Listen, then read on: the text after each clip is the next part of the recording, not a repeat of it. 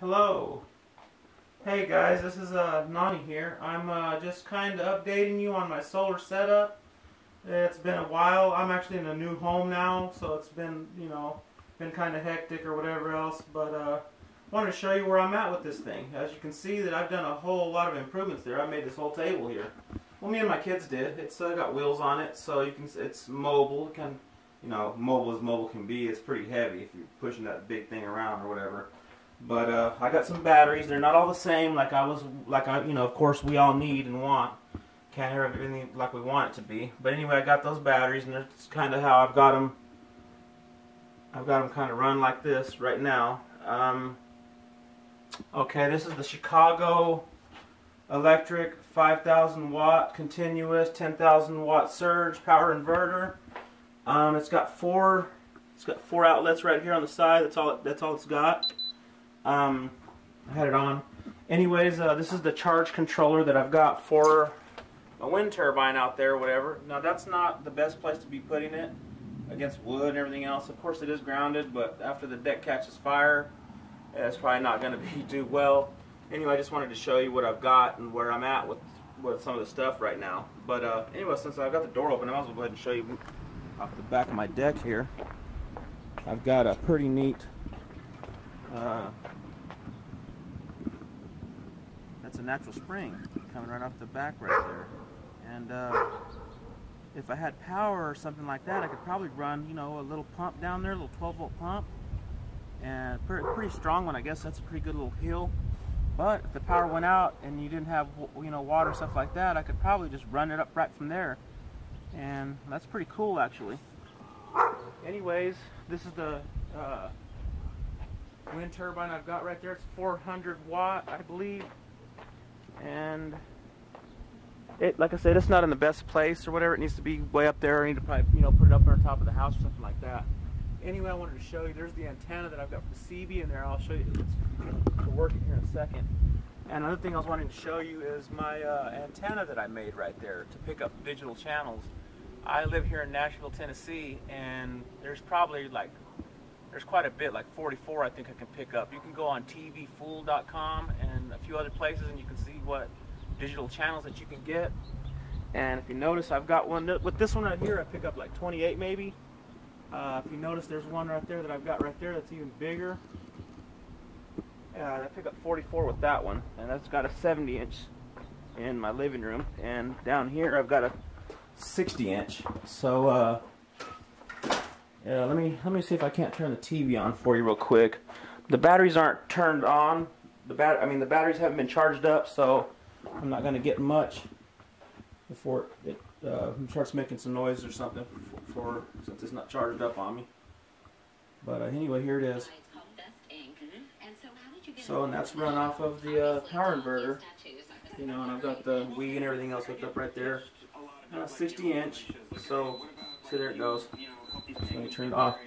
So the batteries aren't charged up at all right now. Whatever else we were down here messing around a while back. The power actually went out for a couple of days. And this is my little room that I've got here. Sure, that's my studio. I just took all my stuff off. But this is where we'd be if the STHF happened. This is where we'd be. Or SHTI, whatever it is. I'm tired.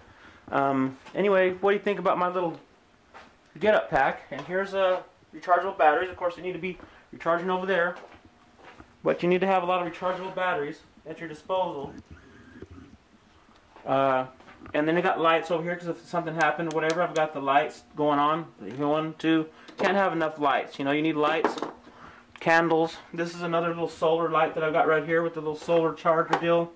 This is a little 5-watt solar panel, for boat outings and such. Here's another little feature that I had done right here to this thing. I forget what you call this right here. This runs directly off of, you see the blue lead, the deal here? This runs off one side here, and the other one is where? Anyway, you get the point. I think it's the white one. No, that's the charge controller. I can't even remember. This light is glaring in my face, whatever. Anyway, So this is what I did right here for the 12-volt system that, you know, that's without the power inverter. And what I've got hooked up to that is I made this little cigarette lighter right here. Turn this on. There's my CB. So the CB works. That's just pretty cool. So you can always contact people if you have an emergency and the power's out and you can't get a hold of nobody. Tweezers. We got tweezers, and guess what? They got a light on them. Ain't that cool? Okay, now right here we got this little tin set up, regular Star Wars tin. I got battery, you know, testers. Test my batteries, how much they are charged up. I got a scanner. BB gun. I got, you know, this is a little pin rod. In this case, I want to catch some fish down there in the natural thing. Look at what else, a little feature I built on my little table right here. I got. It's pretty cool. You wouldn't even notice if I didn't show you. Check this out.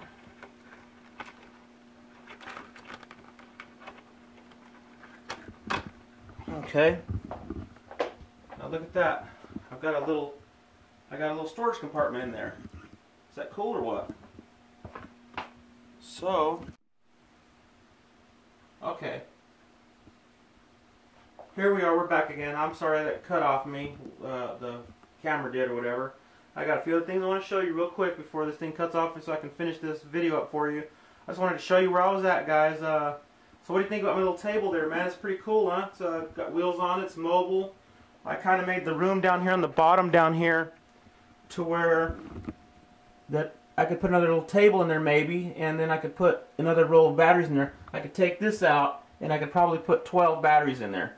You can see this one right here is bowed out. I probably need to get rid of these two are no good really. Just those three are halfway decent, but I still need to get the same kind. Going back to show you this here that I've got. Let me go ahead and get this.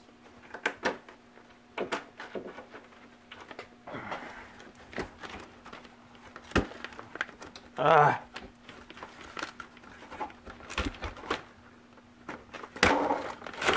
that's just not going to work today. Anyway, I was trying to close that up or whatever. But anyway, I was going to show you how I did this thing here, and I got the 12-volt deals going on here.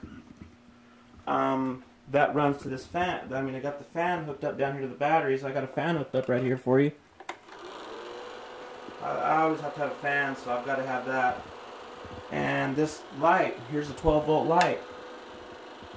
So 12-volt light runs down through up in here and kind of goes back up in, you know, back over in there. This is the charge controller for the wind turbine, like I was saying. I don't know if I'm leaving anything else out. This power plug that right here, since I've got four up there, I was wanting to make another one, plug it in and run it down, and mount it down here on this side over here. Anyway, this is it, man. It's pretty cool though. Me and my kids did this. We built this thing a while back, and we painted it. I went and put those wheels on it or whatever else. So if I could, I could wheel it around, which is not really too practical because it's pretty heavy with all the batteries and all the stuff on it. But anyway, there it is, guys. Whatever else, I hope you like my little deal there. And if you have any tips or anything else you can let me know about, let me know. I was also wanting to get a meter for the wind turbine. You know, the little needle meter, and maybe mount it up in here somewhere or down there. Oh, this thing right here is just such a pain. Hold on.